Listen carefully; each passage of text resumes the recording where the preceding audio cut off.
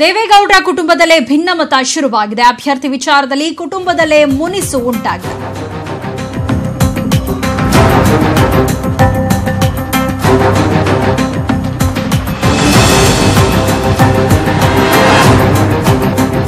ದೇವೇಗೌಡರ ಕುಟುಂಬದಲ್ಲೇ ಭಿನ್ನಮತ ಶುರುವಾಗಿದೆ. ಅಭ್ಯರ್ಥಿ ವಿಚಾರದಲ್ಲಿ ಕುಟುಂಬದಲ್ಲೇ ಮುನಿಸು ಉಂಟಾಗಿದೆ. ಗೌಡರು ಹೇಳೋದೊಂದು, ಕುಟುಂಬಸ್ಥರು ಹೇಳೋದೊಂದು.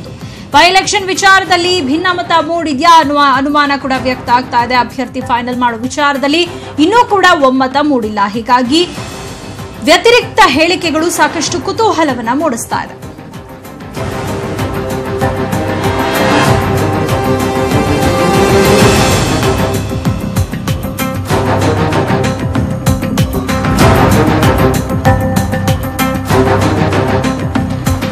ಎಲೆಕ್ಷನ್ಗೆ ಅಭ್ಯರ್ಥಿಗಳ ಹೆಸರು ಫೈನಲ್ ಆಗಿಲ್ಲ. ಇನ್ನೆರಡು ದಿನಗಳಲ್ಲಿ ಫೈನಲ್ ಮಾಡ್ತೇವೆ ಅಂತ ಬೆಂಗಳೂರಿನಲ್ಲಿ ಜೆಡಿಎಸ್ ವರಿಷ್ಠ ದೇವೇಗೌಡರು ಹೇಳಿದ್ದಾರೆ.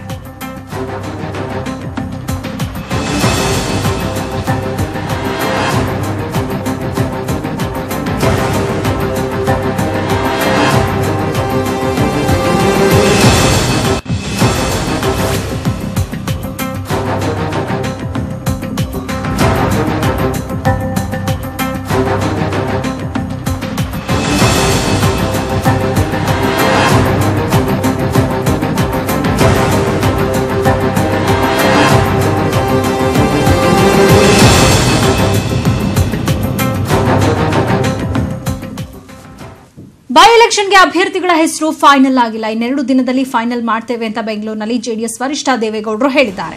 ರಾಮನಗರ ಕ್ಷೇತ್ರದಿಂದ ಸ್ಪರ್ಧೆ ಮಾಡುವುದು ನಾನೇ, ಕ್ಷೇತ್ರದ ಜನತೆಯ ಒತ್ತಾಸೆಯಂತೆ ನಾನೇ ಸ್ಪರ್ಧೆ ಮಾಡ್ತೇನೆ ಅಂತ ರಾಮನಗರದಲ್ಲಿ ಮಾಜಿ ಶಾಸಕಿ ಅನಿತಾ ಕುಮಾರಸ್ವಾಮಿ ಹೇಳಿದ್ದಾರೆ.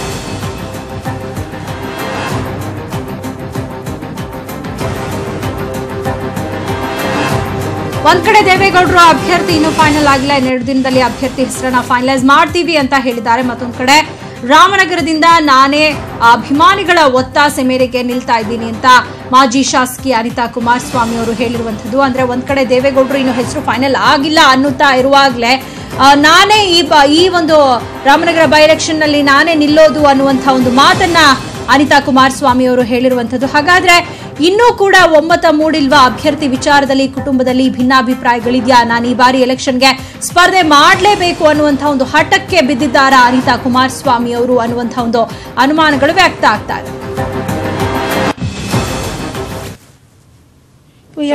ಎರಡು ದಿವಸ ನಾನೇ ಅಭ್ಯರ್ಥಿ, 2 ದಿವಸ ವೇಟ್ ಮಾಡಿ ಗೊತ್ತಾಗುತ್ತೆ. ಅಭ್ಯರ್ಥಿ ಅದು ಒಮ್ಮತದಿಂದ ಅದು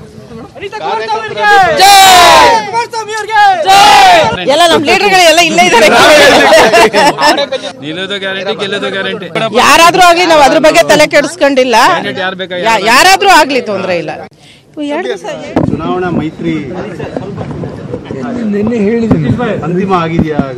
ಇಲ್ಲ, ಇನ್ನು ನಿನ್ನೆ ಅನೌನ್ಸ್ ಮಾಡಿದ್ರೆ ಮಾತಾಡ್ತೀನಿ. ಅದ್ರ ಬಗ್ಗೆ ಇಷ್ಟೊಂದು ನಾನು ನಿನ್ನೆ ಹೇಳಿದ್ದೀನಿ ನನ್ನ ಭಾವನೆ. ಸರ್, ಒಂದಷ್ಟು ಗೊಂದಲಗಳು ಮಂಡ್ಯ ಕ್ಷೇತ್ರದಲ್ಲಿ ಯಾರು ಅಭ್ಯರ್ಥಿ ಅನ್ನೋದ್ರ ಬಗ್ಗೆ ಸಾಕಷ್ಟು ಚರ್ಚೆ ತೀರ್ಮಾನ ಮಾಡ್ತಾರೆ. ಸರ್, ಒಂದಿನ ಟೈಮ್ ಕೊಡಿ, 2 ದಿನ ಟೈಮ್ ಕೊಡಿ, ಏನ್ ದೊಡ್ಡ ವಿಷಯ.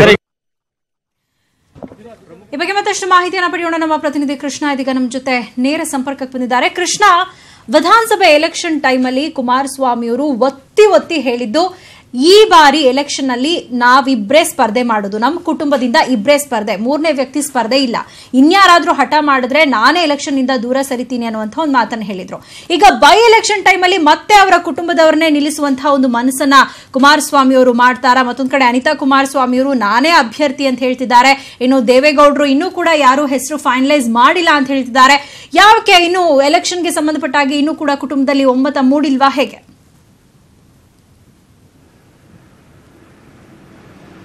ಸೌಮ್ಯ, ಪ್ರಮುಖವಾಗಿ ಯಾವುದೇ ಚುನಾವಣೆ ಬಂದರೂ ಕೂಡ ದೇವೇಗೌಡರ ಕುಟುಂಬದಲ್ಲಿ ಈ ರೀತಿಯಾದಂತಹ ಗೊಂದಲಗಳು ಎದುರಾಗ್ತಾನೆ ಇರ್ತವೆ. ಪ್ರಮುಖವಾಗಿ ಕಳೆದ ವಿಧಾನಸಭಾ ಚುನಾವಣೆ ಸಂದರ್ಭದಲ್ಲಿ HD ಕುಮಾರಸ್ವಾಮಿ ಜೊತೆಗೆ HD ರೇವಣ್ಣ ಅಷ್ಟೇ ಈ ಒಂದು ಚುನಾವಣೆಯಲ್ಲಿ ಸ್ಪರ್ಧೆ ಮಾಡ್ತಾರೆ ಅನ್ನೋ ಒಂದು ಮಾತನ್ನ JDS ರಾಷ್ಟ್ರೀಯ ಅಧ್ಯಕ್ಷರಾಗಿರ್ತಕ್ಕಂಥ HD ದೇವೇಗೌಡರು ಸ್ವತಃ ಹೇಳಿದ್ರು.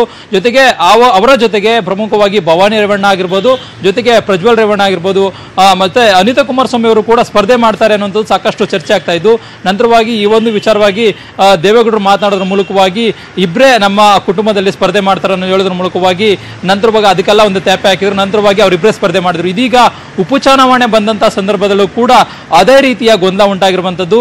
ಏನು ಕೊನೆ ಕ್ಷಣದ ಅಂದ್ರೆ ಮೊದಲನೇದಾಗಿ ಪ್ರಮುಖವಾಗಿ ಈಗಾಗಲೇ ರಾಮನಗರ ವಿಧಾನಸಭಾ ಉಪಚುನಾವಣಾ ಕ್ಷೇತ್ರದಿಂದ ನಾನು ಸ್ಪರ್ಧೆ ಮಾಡ್ತೇನೆ ಅನ್ನೋ ಒಂದು ಮಾತನ್ನ ಅನಿತಾ ಕುಮಾರಸ್ವಾಮಿ, ಮಾಜಿ ಶಾಸಕಿಯಾಗಿರ್ತಕ್ಕಂತಹ ಅನಿತಾ ಕುಮಾರಸ್ವಾಮಿ ಅವರು ಈಗ ಸ್ವತಃ ಹೇಳ್ತಾ ಇದ್ದಾರೆ. ಆದ್ರೆ ಮಾಜಿ ಪ್ರಧಾನಿಗಳಾಗಿರುವಂತಹ HD ದೇವೇಗೌಡರು ಇನ್ನೂ ಕೂಡ ಆ ಒಂದು ವಿಚಾರವಾಗಿ ಸ್ಪಷ್ಟನೆಯನ್ನ ಕೊಡ್ತಾ ಇಲ್ಲ. ಎಲ್ಲೋ ಒಂದ್ ಕಡೆ ಪ್ರಮುಖವಾಗಿ ಕುಟುಂಬ ರಾಜಕಾರಣವನ್ನ ದೇವೇಗೌಡರ ಕುಟುಂಬ ಇನ್ನೂ ಕೂಡ ಮಾಡ್ತಾ ಇದ್ದಾರೆ ಅನ್ನುವಂಥದ್ದು ಏನು ಪ್ರಮುಖವಾಗಿ ಪ್ರತಿಪಕ್ಷಗಳ ಆಕ್ರೋಶಕ್ಕೆ, ಟೀಕೆಗಳಿಗೆ ಗುರಿ ಆಗ್ಬೋದು. ಜೊತೆಗೆ ಅಲ್ಲಿ ಏನು ಸ್ಥಳೀಯ ಮಟ್ಟದಲ್ಲಾಗಿರ್ಬೋದು, ಪ್ರಮುಖವಾಗಿ ರಾಮನಗರ ಕ್ಷೇತ್ರದಲ್ಲೇ ಆಗಿರ್ಬೋದು, ಅಲ್ಲಿ ಒಂದು ವಿರೋಧ ವ್ಯಕ್ತವಾಗಬಹುದು ಅನ್ನುವಂಥ ಕಾರಣಕ್ಕಾಗಿ ದೇವೇಗೌಡರು ಇನ್ನೂ ಕೂಡ ರಾಮನಗರದಲ್ಲಿ ಅಭ್ಯರ್ಥಿ ಯಾರೆಂಬುದನ್ನು ಇನ್ನೂ ಕೂಡ ಒಂದು ಘೋಷಣೆ ಮಾಡಲಿಲ್ಲ ಅಂತ ಹೇಳ್ಬೋದು.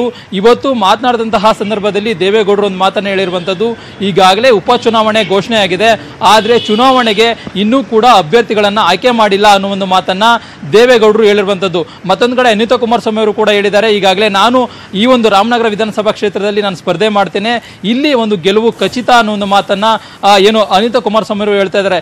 ಎಲ್ಲೋ ಒಂದ್ ಕಡೆ ಈಗಾಗಲೇ ಕಳೆದ 3-4 ದಿನಗಳ ಹಿಂದೆ ಅಷ್ಟೇ HD ಕುಮಾರಸ್ವಾಮಿ ಅವರು ರಾಮನಗರಕ್ಕೆ ತೆರಳಿ ಅಲ್ಲಿ ಒಂದು ಮೀಟಿಂಗ್ ಅನ್ನ ಮಾಡೋದ್ರ ಮೂಲಕವಾಗಿ, ಅಲ್ಲಿ ಕಾರ್ಯಕರ್ತರ ಜೊತೆಗೆ ಒಂದು ಮಾತುಕತೆಯನ್ನ ಮಾಡೋದ್ರ ಮೂಲಕವಾಗಿ ಆಂತರಿಕವಾಗಿ ಏನು ತಮ್ಮ ಪತ್ನಿ ಅನಿತಾ ಕುಮಾರಸ್ವಾಮಿ ಏನಿದ್ದಾರೆ ಅವ್ರನ್ನ ಸ್ಪರ್ಧೆ ಮಾಡಿಸ್ತೇನೆ ಅನ್ನೋ ಮಾತನ್ನ ಕಾರ್ಯಕರ್ತರು ಹೇಳಿದ್ದಾರೆ. ಆದ್ರೆ ದೇವೇಗೌಡರು ಇನ್ನೂ ಕೂಡ ಅವರ ಸೊಸೆ ಏನು ಸ್ಪರ್ಧೆ ಮಾಡ್ತಾ ಇದ್ದಾರೆ ಆ ಒಂದು ವಿಚಾರವನ್ನ ಇನ್ನೂ ಕೂಡ ಬಿಟ್ಕೊಟ್ಟಿಲ್ಲ. ಹೀಗಾಗಿ ಮುಂದೆ ಏನು ಕೊನೆ ಕ್ಷಣದಲ್ಲಿ ಚುನಾವಣೆ ಇನ್ನೊಂದು 2 ದಿನ, ನಾಮಪತ್ರ ಸಲ್ಲಿಕೆಗೆ ಇನ್ನೊಂದು 2 ದಿನ ಅನ್ನುವಂಥ ಸಮಯದಲ್ಲಿ ಅನಿತಾ ಕುಮಾರಸ್ವಾಮಿ ಅವರೇ ರಾಮನಗರ ವಿಧಾನಸಭಾ ಕ್ಷೇತ್ರದಿಂದ ಸ್ಪರ್ಧೆ ಮಾಡ್ತಾರೆ ಅನ್ನುವಂಥ ಘೋಷಣೆಯನ್ನ ದೇವೇಗೌಡರು ಮಾಡ್ತಾರೆ. ಈ ಮೂಲಕವಾಗಿ ಗೊಂದಲಗಳೇನಿದೆ ನಿವಾರಣೆಯನ್ನು ಮಾಡೋದ್ರ ಮೂಲಕವಾಗಿ ಮತ್ತೊಮ್ಮೆ ಕುಟುಂಬ ರಾಜಕಾರಣಕ್ಕೆ ದೇವೇಗೌಡರ ಕುಟುಂಬ ಇದೀಗ ಮುಂದಾಗಿರುವಂತದ್ದು. ಜೊತೆಗೆ ಅನಿತಾ ಕುಮಾರಸ್ವಾಮಿ ಅವರು ಕೂಡ ಇನ್ನೇನು ಅಧಿಸೂಚನೆ ಅಂದ್ರೆ ಪ್ರಮುಖವಾಗಿ ನಾಮಪತ್ರ ಸಲ್ಲಿಕೆಗೆ 2 ದಿನ ಅನ್ನುವಂಥ ಸಂದರ್ಭದಲ್ಲಿ ಅನಿತಾ ಕುಮಾರಸ್ವಾಮಿ ಅವರನ್ನ ರಾಮನಗರ ವಿಧಾನಸಭಾ ಕ್ಷೇತ್ರದಿಂದ ಅಭ್ಯರ್ಥಿಯಾಗಿ ಘೋಷಣೆ ಮಾಡುವಂತಹ ಸಾಧ್ಯತೆ ಇದೆ. ಸೌಮ್ಯ, ಧನ್ಯವಾದ ಕೃಷ್ಣ ತಮ್ಮೆಲ್ಲ ಮಾಹಿತಿಗೆ.